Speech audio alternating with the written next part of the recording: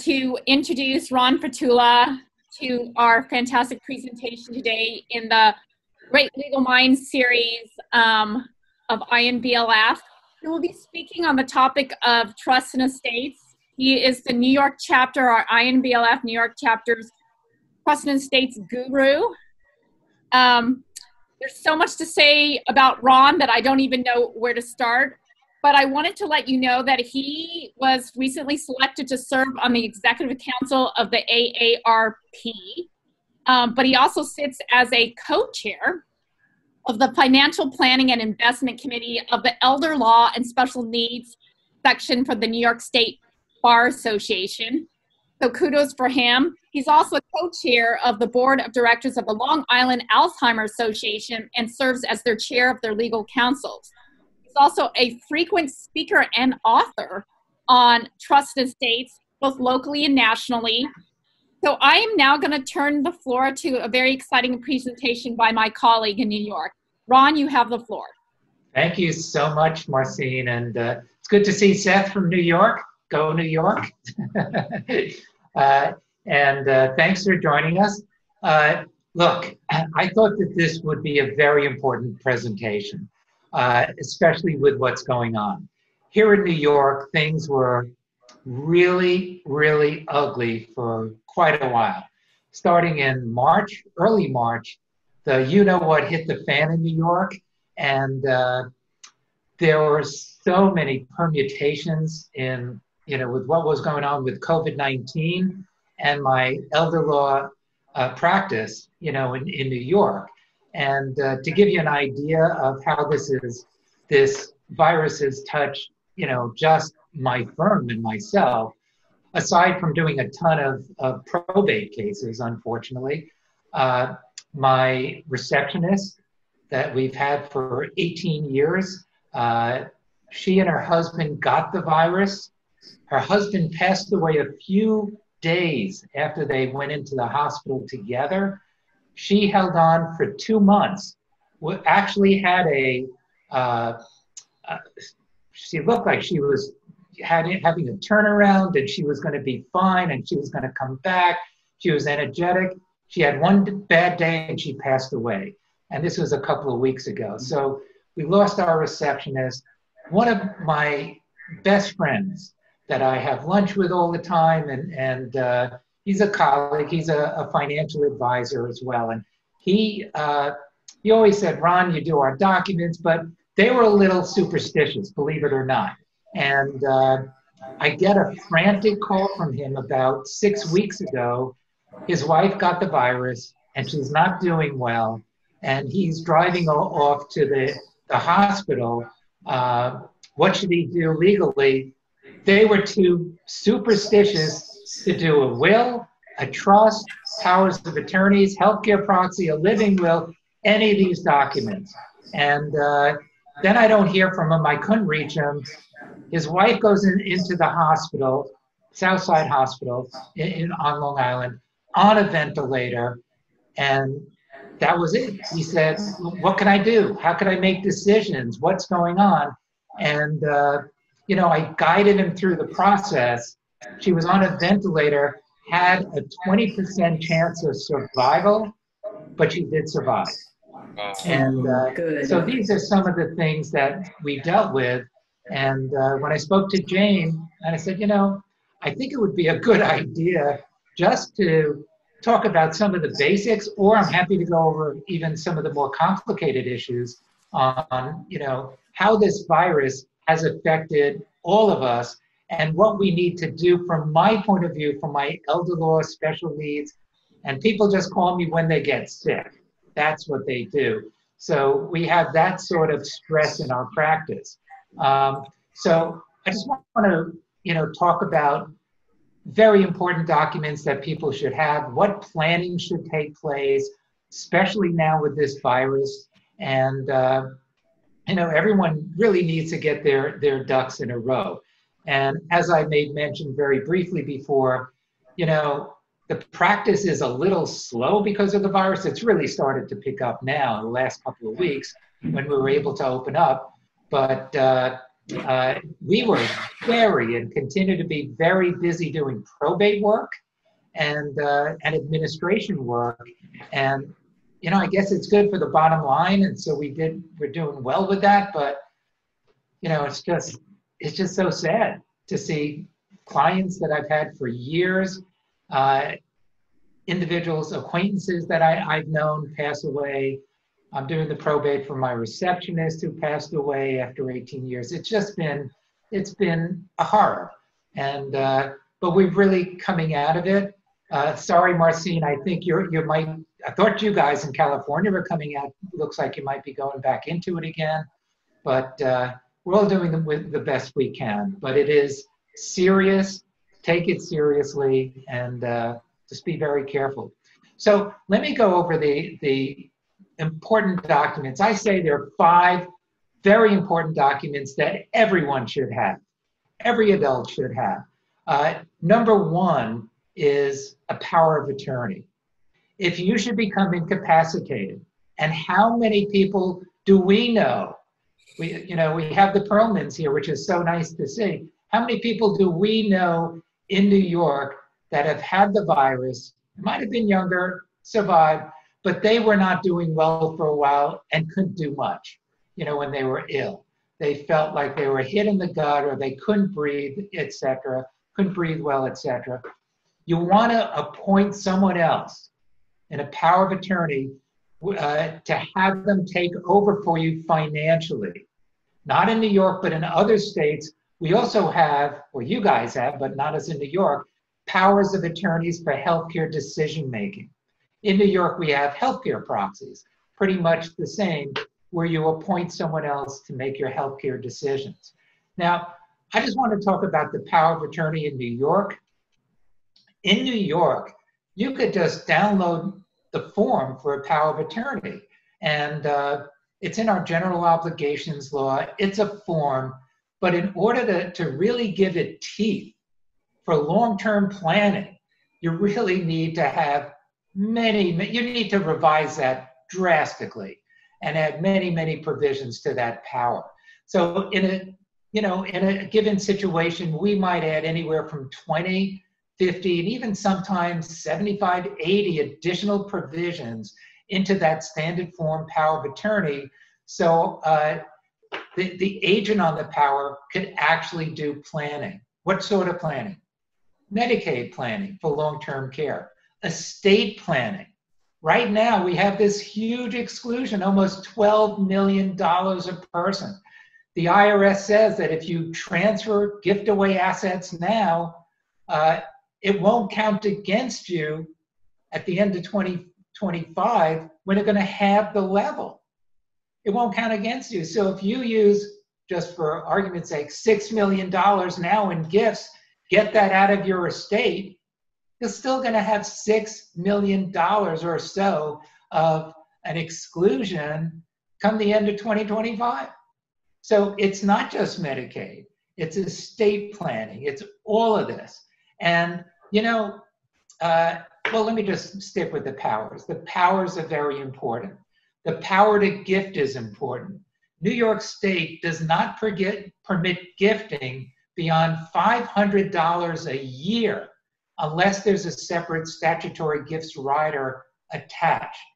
And we add all of those extra provisions to the power of attorney, as well as the statutory gifts rider that permits us to gift. So why would we want to gift? For Medicaid planning, estate planning. We may want to fund a special needs trust for a child or for another relative. Or there could be a spendthrift trust for a child that can't hold on to money. There's so many reasons why we may need that power of attorney.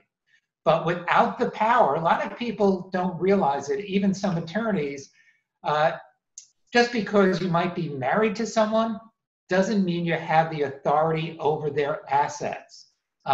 So in order to basically take hold of those assets, just as my friend frantically called me when his wife was on the ventilator, and she had a business, and she had about 20 employees, and he said, We need to sign paychecks. We need to do this. We need to do that. You need this document. She's well now, but it actually took her quite a while to get back. And power of attorney, where you appoint someone else to make your financial decisions, and a healthcare proxy, or in some other states, a power of attorney for healthcare decision-making, is so important. So let me move to the healthcare proxy. Look, we're all not going to live forever.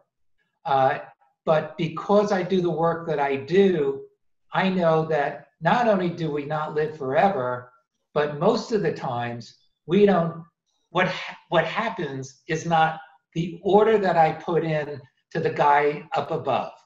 And I always say, when it's my time to go, I don't care if it's, well, I kind of do care, but if it's tomorrow or if it's in 40 years from now, you know, just let me go in my sleep. But it's not the way it typically happens, you know, and you do want to appoint someone else to make your healthcare decisions for COVID, for non-COVID.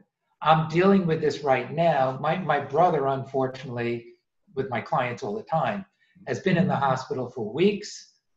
We have all of his documents, and you know, I'm in touch with his wife on a daily basis, but it's been a harrowing time for me and my family with regard to my brother. So we hope the outcome is going to be good.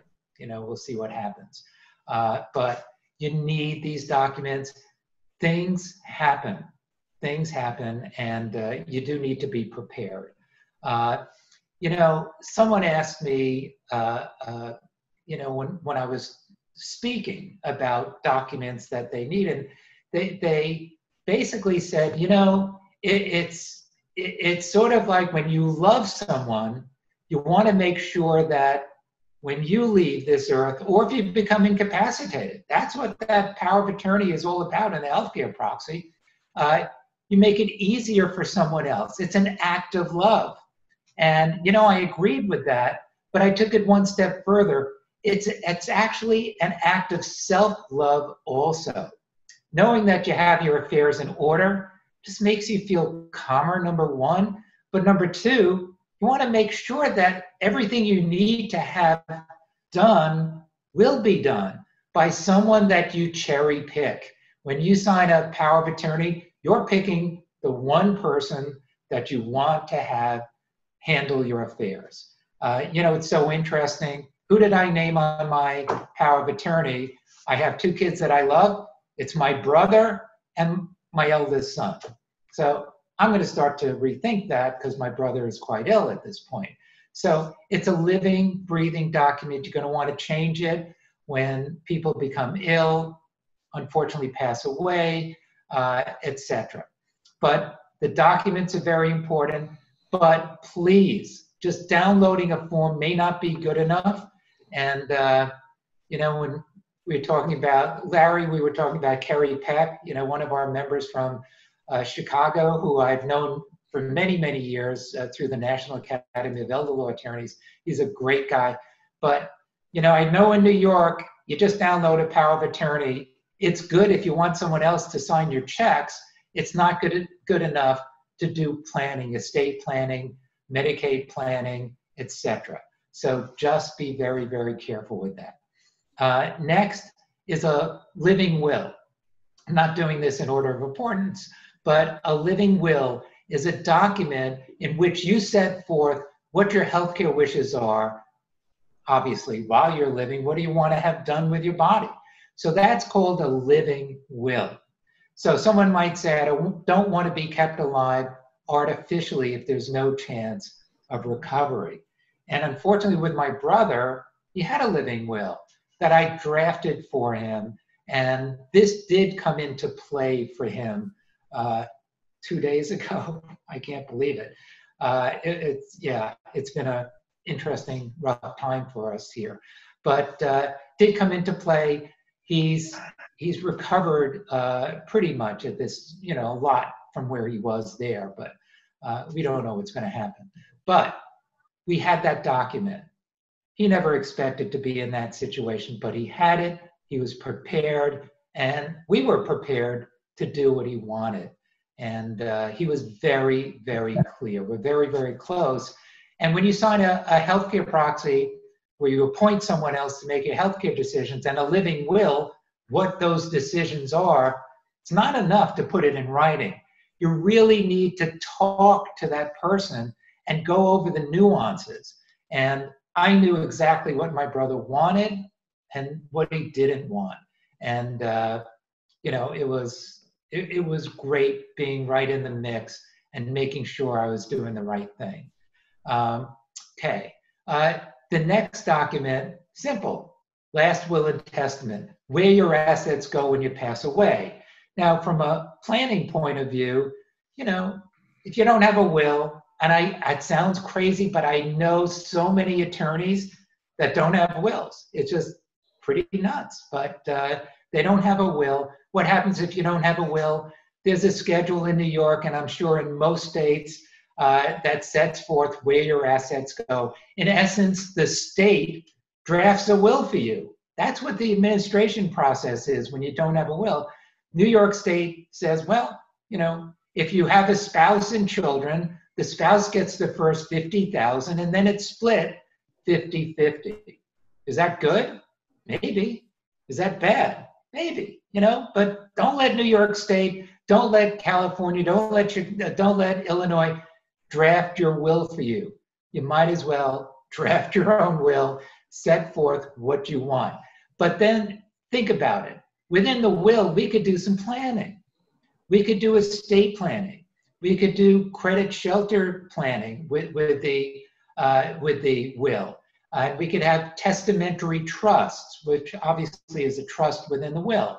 So we do that all the time. And within that will, we could do special needs trusts, any type of trust that we would need, you know, and that really does make sense. And the last document that I would say anybody that has any amount of means should have would be a living trust. Now, the living trust could be irrevocable. Typically, our Medicaid trusts are irrevocable.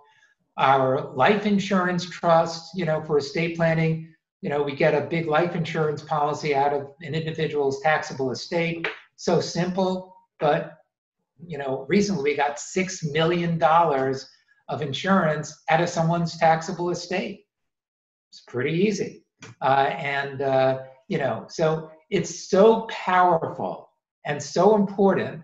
And just really, I just urge everyone to make sure that you guys and your clients and your family just have what they need. I'm here in New York. I practice exclusively in New York, but we have elder law attorneys throughout the country that are really terrific. Kerry Peck from Illinois being one of them. So those are the 5 documents that I'd say everyone really should have for so many reasons. So does anybody have any questions on that? Because it's a pretty small group, and I'm happy to field any questions now. If not, I'll move on.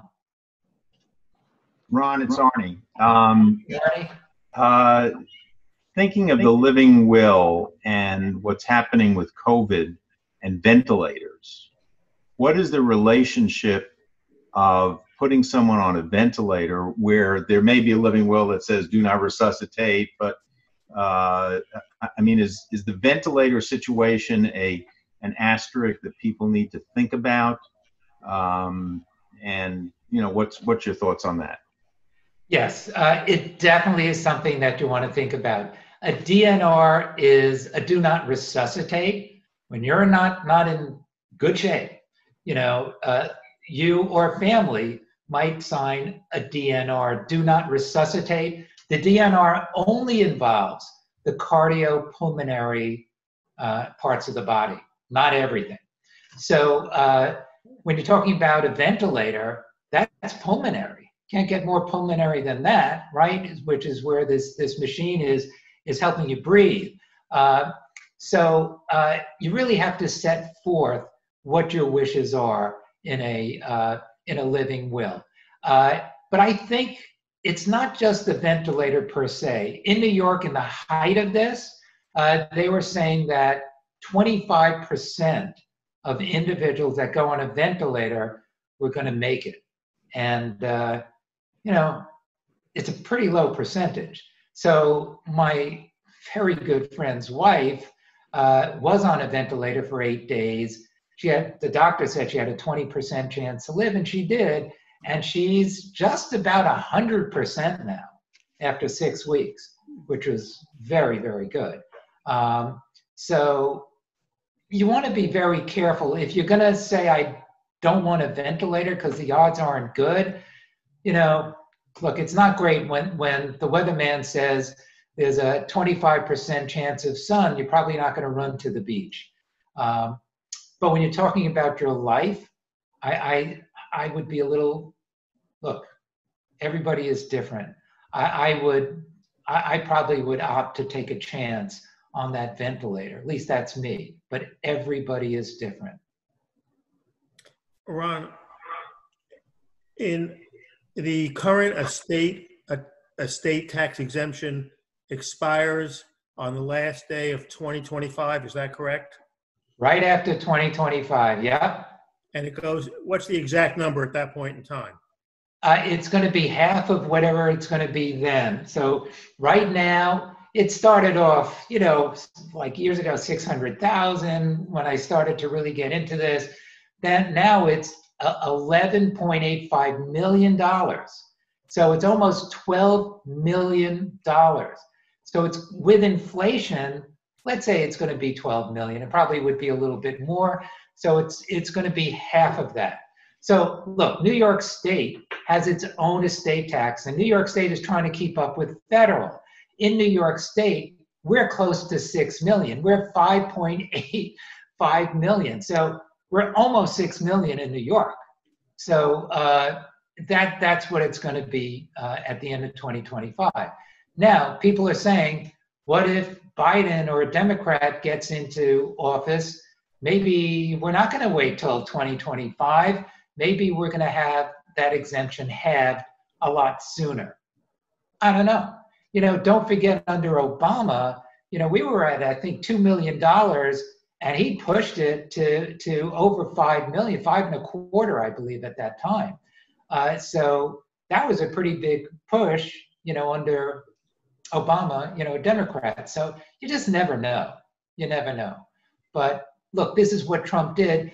And just like all of the personal benefits, those tax benefits under the Tax Cut and Jobs Act, well, they all sunset the end of 2025. Along with that are the estate tax and estate and gift tax exemptions. So income tax rates as well will automatically, by law, go back to where they were at the end of 2025? Absolutely. Absolutely. Okay. I don't want to say thanks, but okay. I didn't do it. Ron, I was going to... Yeah, hop in. I mean, this is great. Say hello. Hi. And the first thing I wanted to say is I'm sorry to hear about all these troubles that you've had and many of us had, and wishing good outcomes for those of you in your life who are dealing with these health issues. I really do appreciate that. Thank you. I have a number of very intense medical issues going on in my immediate family as well. So I'm very, very appreciative of your presentation. I think many of us are very practical and very important, always at all times, and all the more so, Kol Vaomer, right, in a time like this where our relationship to death is a little bit different, and to the dying process should be reevaluated. Just real quick on the merits, wanted to mention as the tax counsel in the group that you made terrific points on the tax side. Really, really excellent job doing that. And just wanted to point out a very small item that a lot of people forget when they're doing estate planning and setting up trusts or setting up any of these instruments, is the importance of thinking about who you're going to have as your tax POA. And I recommend typically that in addition to the formal POA instruments that the tax authorities have. So for the IRS, it would be the 2848, and for New York, it would be the NYS PO-/1. And they've made actually at both of those government agencies, there have been various changes in terms of making it easier for taxpayers to set those up by using electronic signatures and things like that. So that's very, very helpful. But I think that it's good practice and good form for clients when they're setting up these documents to also throw in, for the counsel who's setting up these documents, to throw in a tax provision or two in terms of just appointment, because maybe that should be the healthcare proxy, maybe it should be someone totally different, and to have those POAs executed ahead of time is not a bad idea. Sometimes you could be very general depending on which state is involved. Some states require a specific period set forth on those POAs, but those are just good things to think about and add into the mix. Anyways, that's all. Thank you. No, that's wonderful, and it's a very, very good point. And the person that you're going to name to handle your finances and tax issues likely won't be the same person that you're going to name for your health care. Exactly. You know, it's a different type of person that you may want. You know, it depends. Everyone is very different. Anything else? Oh yeah, sure. Bill? I'm Bill from Santa Cruz, and our estate planning documents in California.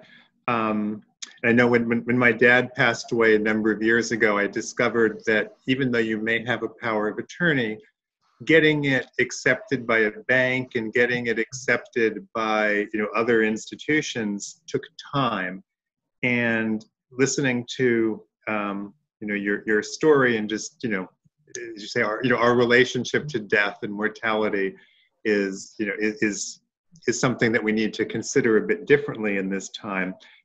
Are you advising people, let's say like myself, or people who have done their planning, to begin to send out powers of attorney to banks and other places just to have things lined up so that people don't end up with weeks of argument with Bank of America over their form, or the probate form, or my lawyer's form? What are you suggesting for people? Well, you're bringing up a very good point. We have never advised the client to do that, but I will tell you that the attorney that gets involved with this in New York City for Citibank is on my speed dial. So this is an issue all the time in New York. So seriously, banks in New York are supposed to, it's right in the general obligations law, they have to abide by the power, but there's no teeth in it. Yeah, it's the same in California, I think.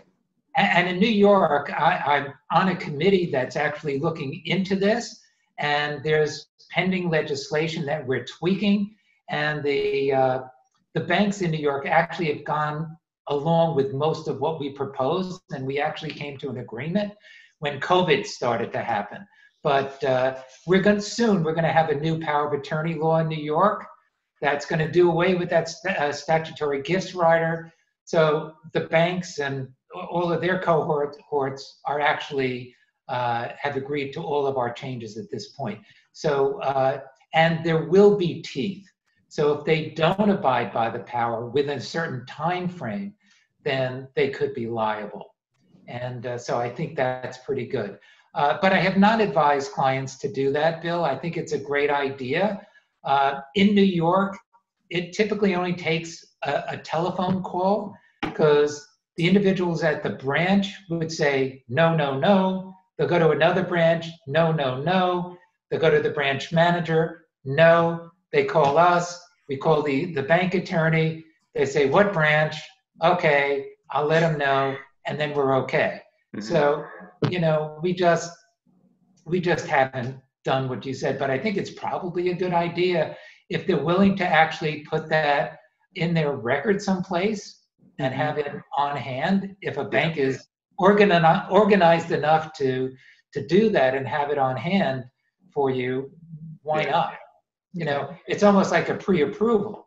Right, exactly. And then the other thing which you didn't have on your list of the 5 or 6 documents that everyone should have, and I know it doesn't apply to all of us at this point, but what are you advising people in terms of, like setting up guardianships, particularly because this goes through both parents could be either incapacitated or pass away. Are you adding to your list of documents, what to be doing with your kids?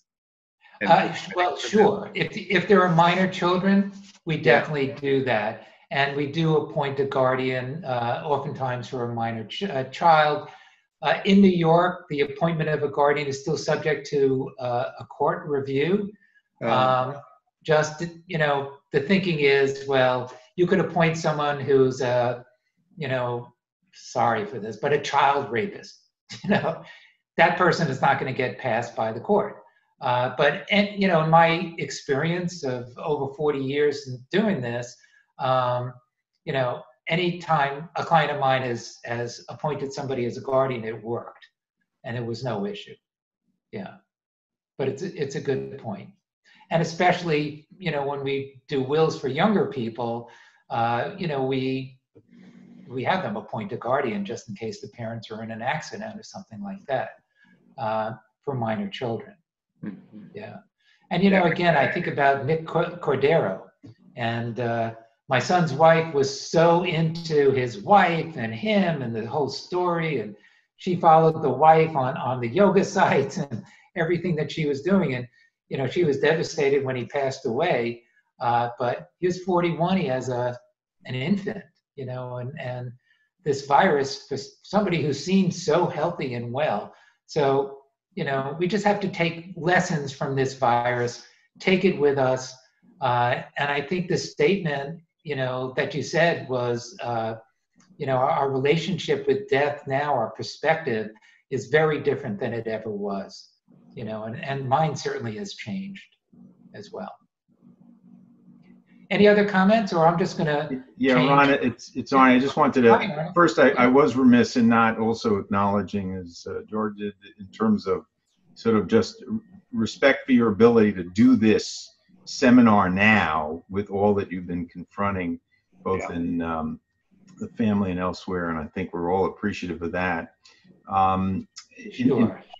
In terms of, on a substance, I couldn't tell whether you were offering a hint about the handling of insurance policies, and if there's anything particular where we might have, substantial term policies or life insurance, if there are things we should be doing with that, other than the standard beneficiary arrangements that are made. Yeah, and everyone, it's a fairly small group. Feel free to chime in. We're all lawyers, right? So that this is fine. But yeah, absolutely. With insurance policies, just like with any asset that you have, look at the beneficiary designations just to make sure they're exactly what you want. You and I know it because we went to law school, but half of the population really they don't realize. You could have a will that says everything goes to child A, but if you have a beneficiary designation that says that account or that life insurance goes to child B, then it's going to go to child B, not child A. So you and I know it, but our clients really are very confused. They think that if you sign a will, it's going to change the beneficiary designations. So number one, I think it's a conversation to have with clients because they are confused about that. And number two, Arnie, I think really you just want to look at all of the beneficiary designations. And if you're thinking about doing estate planning, this is where tax counsel, feel free to chime in, because I am not a tax lawyer, but I do know tax issues relating to trust estates, elder law, and Medicaid. But I can certainly use some help. So this is fine. But with life insurance, you really want to be careful on how you do have your designations, your beneficiary designations. Because let's say you do want to disclaim a policy and you want to get it over to the next generation or whatnot, who you name as a successor or tertiary successor beneficiary could really mean a lot. So you really want to think about who the beneficiary designations, the beneficiaries are on the policies, how you set forth those designations. It might actually go into a trust. It could be a standby trust that's created. The life insurance could then go into it. But what I was alluding to before was an ILIT, I-L-I-T, an irrevocable life insurance trust. My client recently, has decent amount of assets and had $6 million of life insurance. And, he sort of kind of refinanced it. He just got a different policy every now and then when the rates went down, and he wound up with $6 million. And if you own that policy at the time of death, or within 3 years of death, it's in your taxable estate, and you got to be very, very careful. So we want to get it out of the estate. How do you do it?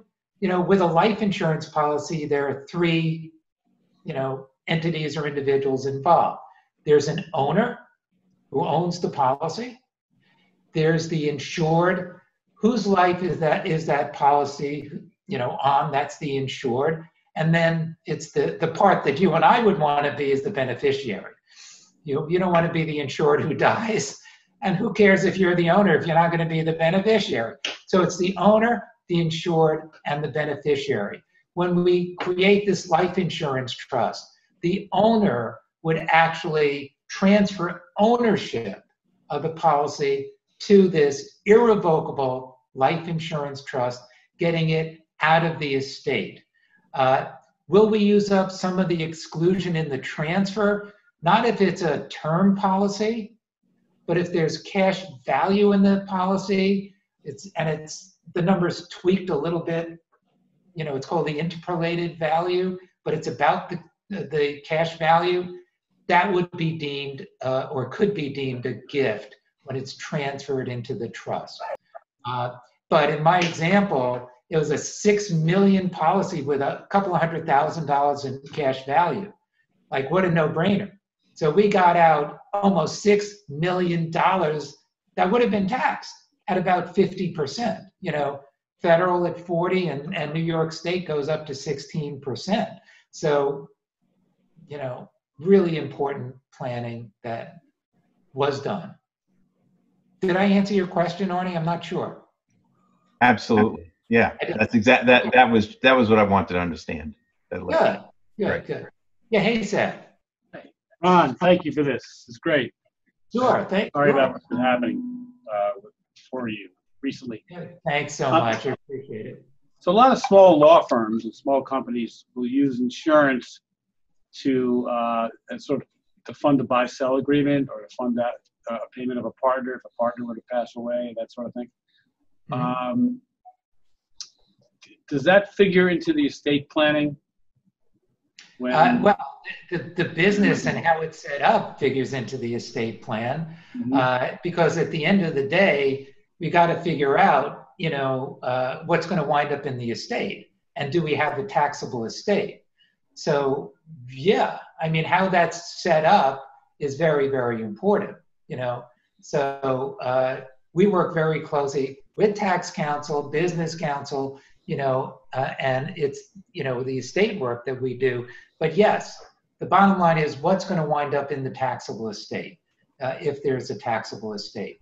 And, if clients are shy of it having a taxable estate, we may want asset values that are even higher, because we would get a basis step up at the time of death, and that could be, Apple stock. Apple hits new highs lately, or Tesla stock. Anybody have Tesla stock that, gone a little berserk lately, right?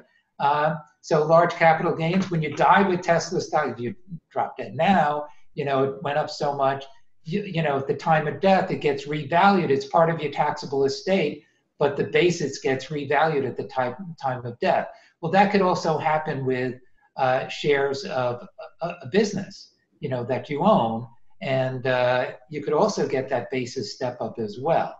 So all of these factors have to be taken into consideration. But yeah, how you set up that buy-sell is really important from an estate point of view. So the question is, what's, who's going to die one way or the other, and what's going to wind up in each of our estates at the end of the day?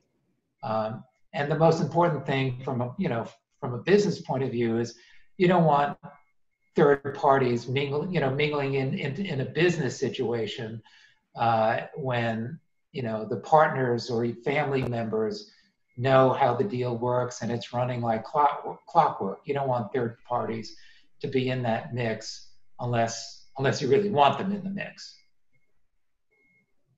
Thanks, Ron. Sure. Okay, so any other questions, or should I move on? Just one quick random observation that popped into mind.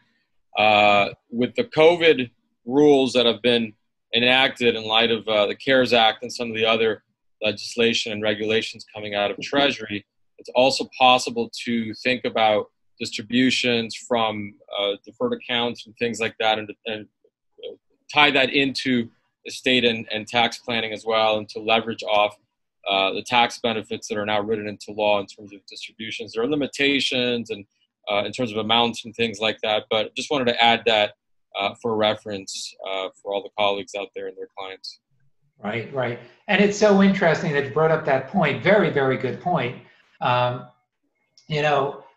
For estate tax purposes, you don't have to take distributions on your retirement accounts this year, right?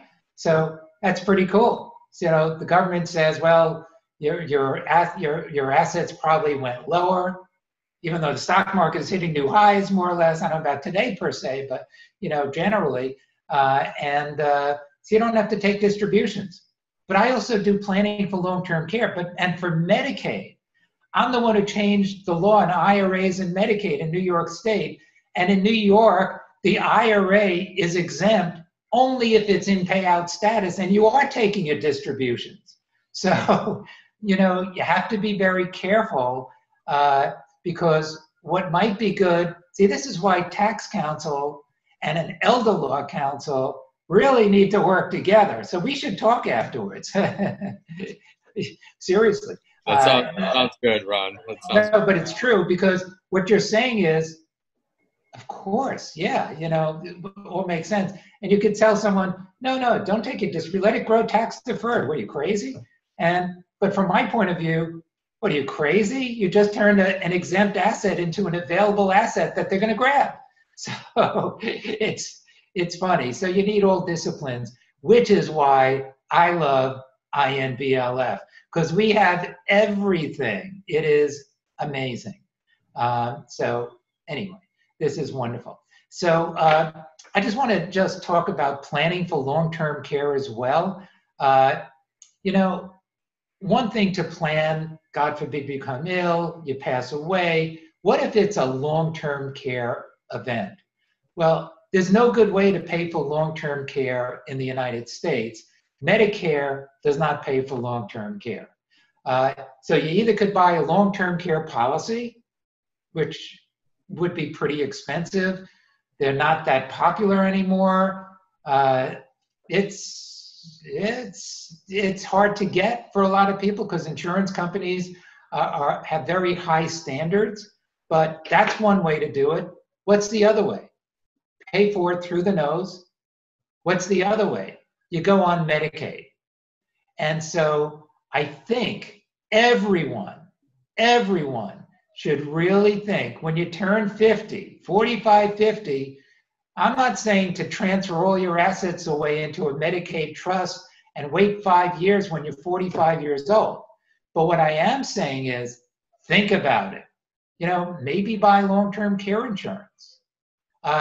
Maybe, you make a lot of money, just, privately pay for it. In New York, the average cost of a nursing home in New York City per month is around $18,000 a month. So it's pretty high.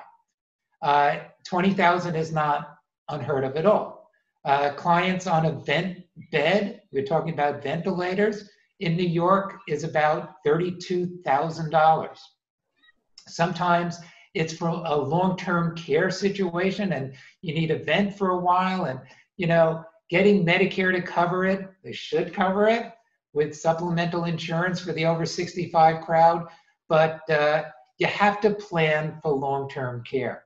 So number one could be private pay. If you have enough money, that's fine. If you know what you're getting into, long-term care insurance, or as you get older, and there's ways to do this where the bite is not too bad, we could set up an irrevocable Medicaid asset protection trust, have assets transferred to that trust. The individual could receive income, not supposed to receive principal directly, but there are ways that they could actually also use the principal if need be. But that's a bit complicated. But doing that sort of planning is very, very important. I mean, I do this all the time, and people think that they're not going to be hit with long-term. Let me just give you a stat. 60% of individuals, in 60% of the 65 plus crowd will spend some time in a nursing home. And as I just told you, the average cost, at least in New York City, is about $18,000 a month. So you just want to be prepared for that. Many times, younger clients come to me and say, well, I'm not going to give away, I'm 65 and I'm vibrant and I'm 65, 70. I don't want to give away all of my money, but we break it down. They might have a home valued at $1 million, IRAs valued at $700,000. Maybe they have $600,000 in other assets. Just give you an idea. We could transfer the home into a Medicaid trust. They could live in it for their lifetime. The home could be sold. We preserve the 121A exclusion, the $250,000 per individual. When you sell a home, $500,000 for a husband and wife. Capital gains tax exclusion if the home is sold. We preserve all of that in the irrevocable trust, and they get to live in the home. It could be sold, and so they only put the home in the trust. In New York, IRAs, after my case, is exempt. So they're going to keep those IRAs. And so let's say they have another $500,000-$700,000. Maybe they keep that amount of money. But I'm giving this situation, this example, so you get a sense that Medicaid planning in a situation where somebody has $1 million home, $700,000 in IRAs, and $600,000 in other assets. Well, if we take care of the home, the IRAs, we're not going to do anything with those IRAs, until age 72, unless we have to. And for Medicaid, they do need to be in payout status, but we could do it right then and there, and that's what we would do. So now we're going to wait till age 72. So we just got out $1.7 million for Medicaid. The individual still has $600,000. We could worry about that later on. And even if they needed a nursing home at the very last minute, in New York and in virtually all states, we can do a plan that's called the rule of halves. We could actually protect half of those assets at the very last minute. So in my example, you might say, well, someone has over $2 million. We're not talking Medicaid. Well, by transferring that home into the trust, getting it out, with the IRAs, well, since I changed the law in New York State and it's different in different states, the IRAs are going to be exempt whenever the IRA is put in payout status, which could be done at the last minute. And the other assets, the $600,000, could always be kept, and we could preserve half, even at the last minute, and maybe all. There's so many different ways to do things. So, doing Medicaid planning doesn't always mean just giving everything that you have away and feeling like you can't go to the early bird special because you don't have enough money. Yeah, hey, Seth. So Ron, is this an argument against long-term care insurance? No. I think I have long-term care insurance, which is good. But, long-term care insurance is great. Not everyone could afford it. And you should be aware, I was taken off guard here. I got my insurance about 20 years ago. Wonderful policy. So about 10 years ago, John Hancock decided to raise the premiums. What do you think they wanted to raise it to? Double it. Then they, a couple of years later, it was a 20% increase on what was already double. Yes, I could really water down my benefits. I didn't want to water down my benefits because I see this day in and day out with what I do. So, look. But a lot of those policies have fixed premiums. You can buy a fixed premium policy, which I do. You can buy a fixed premium policy. However, the insurance companies do have the right to raise rates, not just on USAF if you need the insurance, but for everyone in the class. They need to get approval from, since we're in New York, the New York State Insurance Department. And the New York State Insurance Department granted the okay to John Hancock each of the 3 times they wanted to do this for me with my policy. Why? Because there wasn't enough money in the till for reserves because they didn't work out their numbers right. So I'm a little pissed off at the insurance companies because, they didn't do their numbers right. It was inherently flawed the way they did it. So no, it's not a knock on long-term care insurance. I love it, but and I'm glad I have it, but I'm paying, through the nose for it. Yeah. So a lot of my clients, if a client is 75 years old, I probably won't have them buy long-term care insurance. It's going to be so expensive. We'll just do the Medicaid planning, unless they have a lot of money, and then they'll just, self-insure. So what age are you thinking, would you recommend that people start thinking about long-term care insurance or moving things into a Medicaid trust? What is the age range that you usually counsel, people that came into your office about that? Sure. That, Marcine, that's a really good question. I would say 45-ish, 50 for long-term care insurance because it's so much cheaper. And then when they do the increases, at least you're working from a very low level. I'm working from a very low level. So Mark said he just had to leave. So thanks, Mark. I appreciate that. So great. Thank you. Thanks. Nice seeing you. So I would say 45, 50 for long-term care insurance, which is good. As far as doing the Medicaid planning, I'd say 60 plus. Good time to start to think about that. Great. Good. So I know it's 4 o'clock. Boy, as far as I'm concerned, time flew. But thanks so much for coming, listening, having me. I really do appreciate it.